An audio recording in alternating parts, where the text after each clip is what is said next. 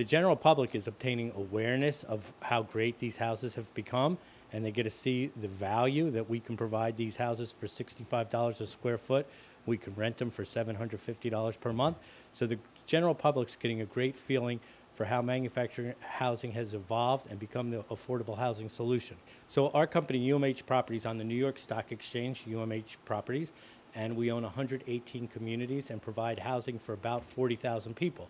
So we build communities, we buy these homes from the factory, we rent them out, we sell these houses. So we're hoping that they can change laws so we could build more communities. Right now, the process to build a community can take 11 years of going through the zoning approvals, and then you might not get the approvals after the 11 years. So if we can legislatively fix these issues, it would be phenomenal, great benefit to people. Well, you say Congress is behind us. I want them to be literally and figuratively behind us and looking together at how we can solve these problems, not at who gets the credit and stuff like that.